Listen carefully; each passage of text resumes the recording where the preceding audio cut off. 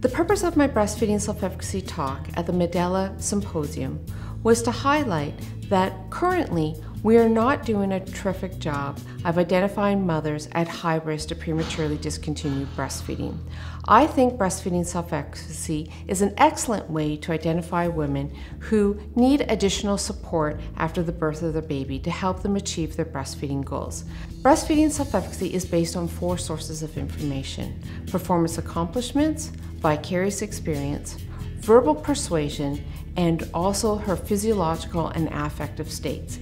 Based on these 4 sources of information, it helps her determine whether she feels confident or not in her ability to breastfeed her infant.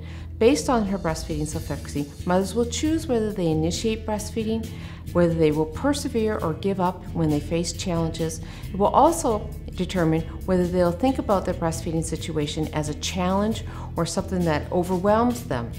So breastfeeding self-efficacy has been shown to be modifiable. It's something that we as healthcare professionals can increase. The evidence that breastfeeding self-efficacy can improve exclusive breastfeeding rates to 6 months is ever growing. I've recently completed a randomized controlled trial to evaluate a self-efficacy enhancing intervention to improve breastfeeding exclusivity rates among primiparous mothers. This trial is called the WISE trial.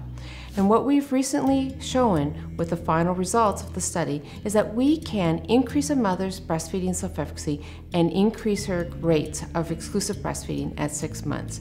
This is an excellent trial and provides further evidence that breastfeeding self-efficacy is indeed a modifiable variable and something that we should be targeting as healthcare professionals as we support mothers to achieve their breastfeeding goals.